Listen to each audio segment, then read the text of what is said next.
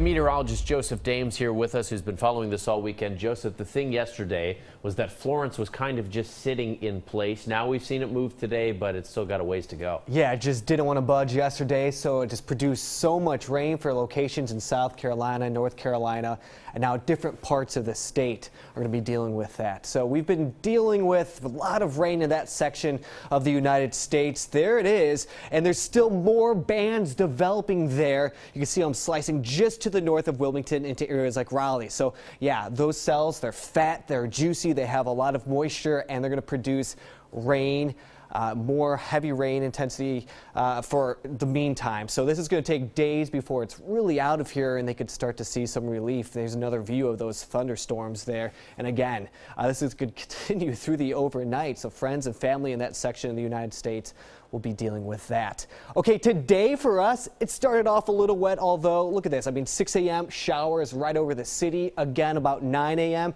and then it dried up for the second part of our afternoon. It was nice and sunny.